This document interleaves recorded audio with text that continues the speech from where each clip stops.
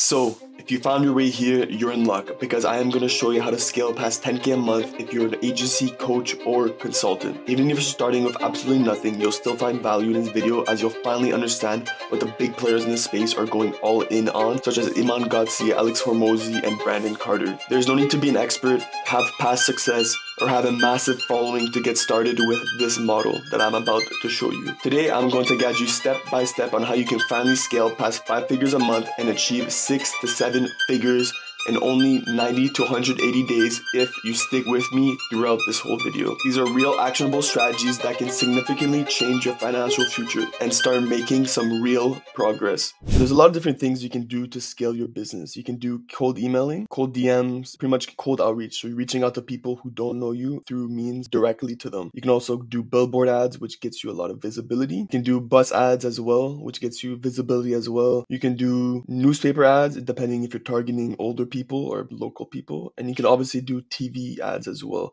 But the one thing that really sucks with any of these types of advertisement is there's no trackable ROI, meaning there's no trackable return on investment, so you don't actually know how much you're getting for what you're putting in. So you can be spending $100,000 on a TV ad and you have no idea of how many people it actually converted, which is pretty shitty if you ask me. And there's no long-term compounding, meaning if you make one TV ad, the next TV ad is not gonna perform better because the first TV ad performed, right? Same thing with the billboard. Even if you buy 10 billboards, it doesn't mean you're gonna get extra billboards, right? You're not gonna get more reach. It's not going to push it out more. With one billboard equals one billboard, and you see whoever passes by is who sees it. Same thing with cold emails and cold DMs. You send one, you can only have one result, meaning one cold DM can only equal one person at best case scenario. So what does Brandon Carter, Alex Hormozi, some of the top entrepreneurs in the space do? They build personal brands. As you can see, Brandon Carter, 1.18 million subscribers on YouTube, over 400,000 followers on TikTok, over 1 million followers on Instagram, and he also has a podcast that is super popular as well. Alex Hormozi, he has a podcast as well, which has 16,000 favorites, which is insane for a podcast. 2.3 million followers on YouTube. He even has a Twitter as well with 630,000 followers. He has a TikTok with almost 900,000 followers, and he has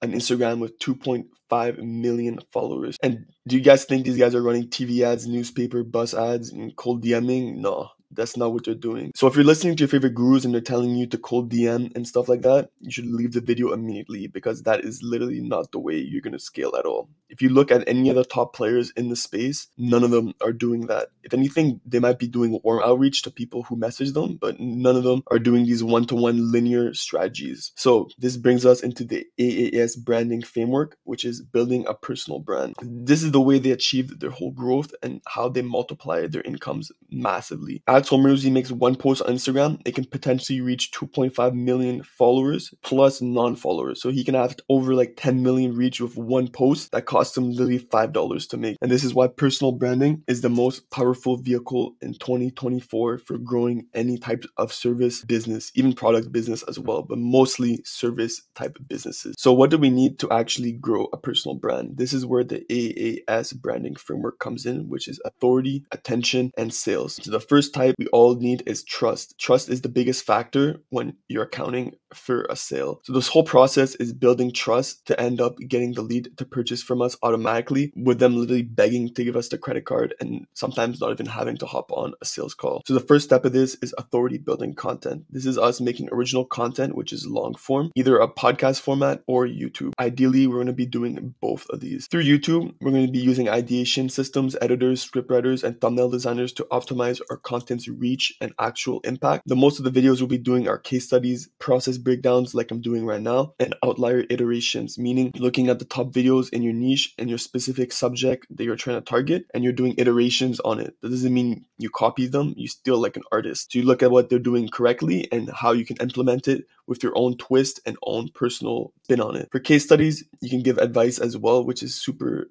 important and builds your authority in the niche as a trusted figure. The next step in our process is podcasting. Podcasting is one of the most important and best ways to convert people from your original content, from your attention building content, which we'll discuss in a little bit, to actually become paying clients and customers. So the way podcast builds authority is through hosting and optimization. So this is pretty much you're posting it on each platform, you're optimizing it for the maximum reach. And the biggest thing of podcast is it allows us to get guests, as when they come on our podcast, it validates us as well. And it also gives us amazing exposure to their whole audience, allowing their audience to come over and become ours. So the big thing of guests is you always want to make sure that they're in the same or alternative niches. Because for example, if you're an accountant, you don't want to be doing a podcast with a boxer, because the boxer is going to be bringing a bunch of fans who don't care at all about accountants, CPAs, tax forms, audits, and that type of stuff, right? And next is insights and storytelling. So this is where you're going to be giving your personal insights and professional insights on your actual profession, setting yourself up as an authority, and also telling stories that relate to people to give them more authority and more validity in what you're saying. So the next part of this framework is reach. So now that we have authority in the niche, so people trust us and we're a trusted figure and people know that we actually know what we're talking about, we need to get reach, we need to get attention, because if no one knows about what we're selling, it doesn't matter how authoritative we are, because the podcast by itself has almost no reach. Like Spotify, Apple Podcasts doesn't push it out at all. YouTube has a lot of reach by itself, but we want to maximize this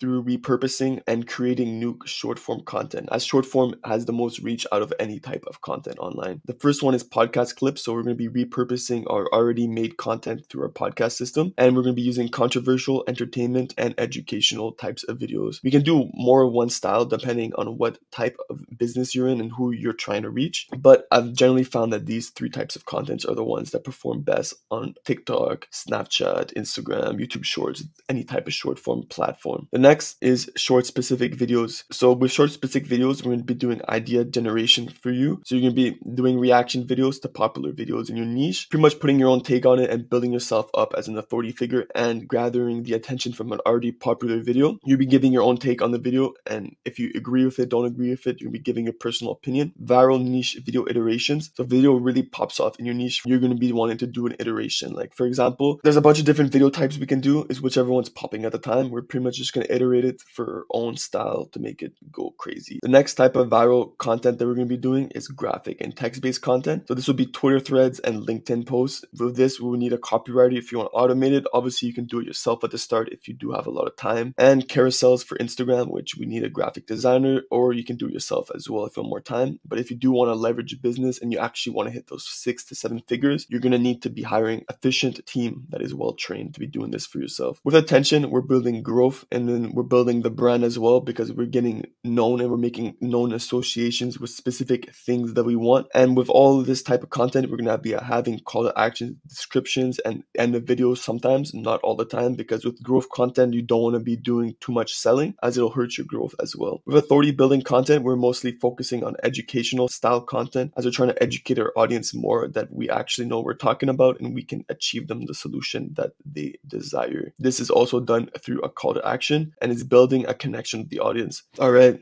so we've gone through attention building content and authority building content. The last piece of the AAS branding framework is selling content. Because if we're not selling, at the end of the day, we're not making money, we're not paying the bills. In an ideal world, we never would have to sell, and we can just give value and value and value, and the platforms would pay us enough that we can supplement our income. But obviously, that's not how we're going to reach the 6 to 7 and even 8 figure range. So selling content is pretty much videos you're making to your audience, pitching them with your offer. So for example, like when Alex Hormozi promoted his book, he would pitch his book on an Instagram story, for example.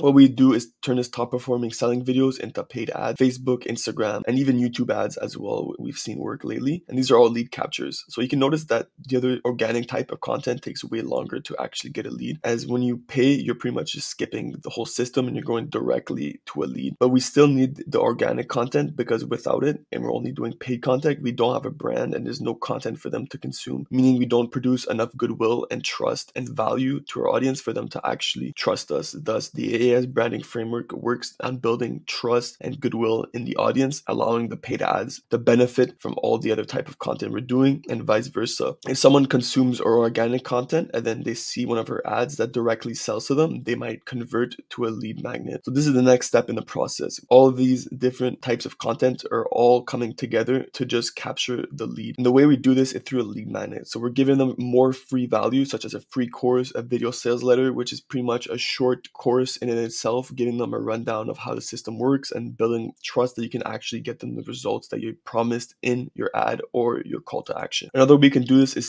a free community. And obviously, if you want to automate it here, we're going to need a setter, pretty much sending them through to the lead magnet when they DM us, or if they interact a lot with our posts, we will be having a setter hit them up to make sure that they're interested and send them in the right place and help them direct them. So after they go through our lead magnet, we're gathering contact information with which our setter will hit them up and then book them a call. So there's 3 different routes they can take from here. The first is through affiliate marketing. So this is doing themselves. This is selling the shovels to the gold miners. So when there's a gold rush, for example, 2 types of people: the diggers who actually dig the gold and the people who sell the shovels to dig the gold. So in this context, we're selling the shovels. So we're giving them the tools through affiliate links. So we're still going to be making the monies, even though it's going to be less than if we're actually selling them on our own product. But some people like to do it themselves. So we're just giving them the tools. The second way is through a medium ticket offer, which is done for you. And the third way is through a high ticket offer, which they book a call and then we close them either through a closer or through yourself. Probably at the beginning, you're going to be taking the sales calls. But if you truly want a leveraged firm, a leveraged company, a leveraged business, you're going to need a sales team as well, as you can be doing more high value work yourself. And of course, this is done for you. It means you're doing the highest amount of work for them. So for an accountant, for example, you'd be doing their whole taxes. They wouldn't have to do anything. They just send you the paperwork, or you can even go inside of their business and do the paperwork for themselves. For an agency, this would really be doing the whole service for themselves. And medium ticket offer is in case they want a little bit more than a low ticket. They want some help and they don't want it all done for themselves. They kind of want to do it with you. This is where the paid community comes in, as we're nurturing them through masterminds, live Q&As, and more free value. This all leads to inbound appointments as we can showing them and we're guiding them further on to eventually upsell them into the high ticket offer as well. They can stay at medium ticket offer as long as they want, of course, because we're still earning money and we're still giving them value and we're still giving them the help that they need. But of course, eventually they're going to be wanting to upgrade to the higher ticket offer as they see that they're going to need extra help to execute on all the information we're giving them. Now you guys know the whole system, why the system works, and what the top creators are doing. You stop doing your little cold outreach and start actually building a brand. If you guys want this whole system built for you,